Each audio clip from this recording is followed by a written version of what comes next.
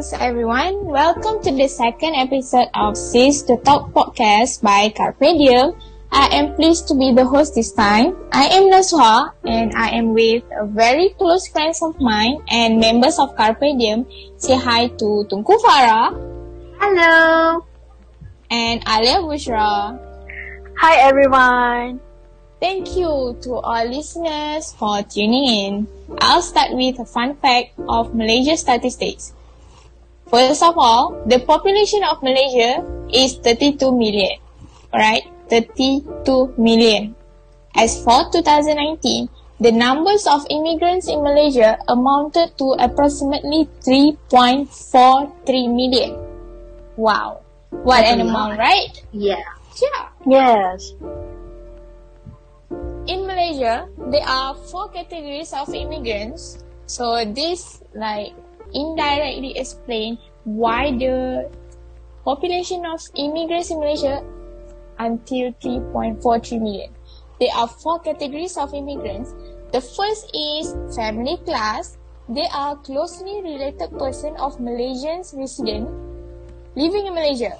The second one is economic immigrants. They are the skilled workers and business people, and others are considered as people who are accepted as immigrants for humanitarian or compassionate reasons. And the last one is refugees, people who are escaping persecution, torture, or cruel and unusual punishment that is happening in their country. So, the question is, why do you think most Malaysians out there hate the immigrants? Tunku Farah, please, the floor is yours. Well, if you ask me, Nasuha, most of our people hated the immigrants because nowadays, if you go to KL or any parts of Malaysia, during the weekends, you won't see Malaysians roaming around, but you will see the immigrants. And that makes our people feel intimidated as they think that the majority of Malaysians' populations are the immigrants and not them. Plus, most Malaysians hated the immigrants because they think that the immigrants took away the job and business opportunities. For example, Kedai Aceh is one of them. Yes, Malaysians do go to bigger supermarkets to buy groceries like Giant. But if they wanted to buy something that they've forgotten, Malaysians would prefer to go to Kedai Aceh since it's nearby and it's cheap. This means that Malaysians hated them because of the reason that I mentioned just now. I see. So you are saying that Malaysians feel kind of invaded in their own country? Yeah. The unbalanced population of immigrants is making the Malaysian citizens feel uncomfortable? Is that it? Yes. I see. Alright. The second question is, from your perspective, do you think it's their fault that they took away the job and business opportunities? What do you think, Alia Bushra? I think that personally, it is not their fault because most immigrants work as cleaners, they work as helpers, and they also work at construction place. And it is the kind of place that is uncomfortable, and they are paid with low wages. And as all of us know, most Malaysians out there, they prefer to work in conducive place, specifically mention air-conditioned environment. So That's true. it is meaning like they like to work in factories and office settings. And furthermore, most employers employ these people because of cheap labor, meaning you pay them less than you should. And being Malaysians, they won't settle for less. They are like high demand. Yeah.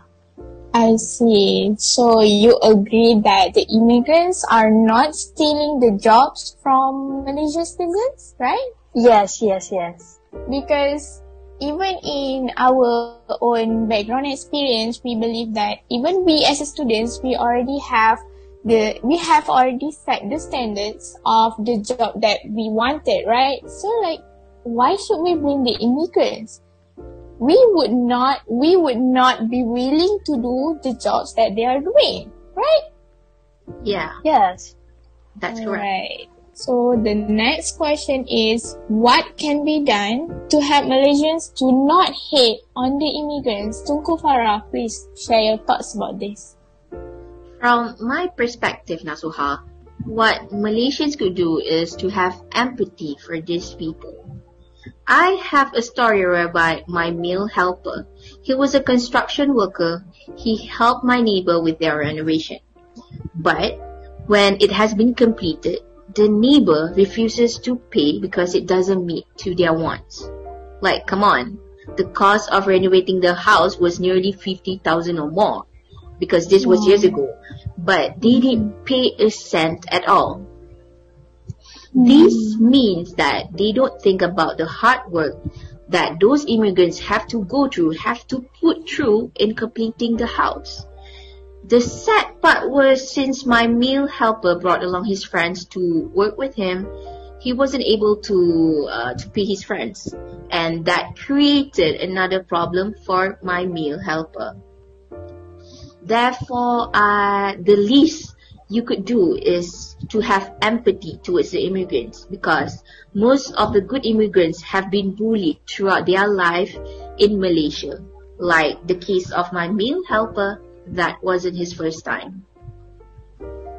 I see. So we could say that the immigrants, like based on your story, is that they haven't got any payment? Is that right? Yes, they didn't get the payment. They have completed the job, they have fulfilled their task, they have finished all the tasks given, but at the end they did not receive any payment. So like, to everyone who is listening, are you willing to do that? Would you be willing to do a job that you were promised to be getting a payment, but at the end you did not get anything? It feels like they are treating you less of a human. You have given all your might, you have given everything, but at the end it was not worth it. We are all humans, we are all the same, so why should we do this to the immigrants? If we were to be in their place, in their shoes, would you feel? What would you feel? You answer the question yourself. Now, I would like to ask Alia Bushra, do you have any incidents or any experience in dealing with immigrants, or anything that could be your readings or that you could share with us? I think that personally, I used to experience where back when I was a child, I was told by people around me that the immigrants, especially from the Bangladesh, which is the dark-skinned people, I have to be extra careful around them, because the people said that they could do crime things to me, such as rape, such as robbery. So back then I used to have this perspective on them, which is very bad. But now, since that we are progressive, we are moving into a more open-minded environment. So we know more about how immigrants actually act, so that I think that this issue, this hate disease, actually started from brainwashing, right? So the bad perspective actually passed around to the people, especially our parents. They would tell the kids, their children, that don't go to please be extra careful to that Bangladesh people. Yes. So that I personally think that we should move forward towards a more open-minded thinking, because this is very sad to see that we are all pointing our our hands towards them, even though they didn't do anything, right? Because, I mean, the warning is understandable. Like, they might be, the people back then might have experienced something bad from the immigrants, but then, the stereotyping. Yes. But then why only emphasize on that particular group? Because in the end, anyone could be a threat to our safety, right?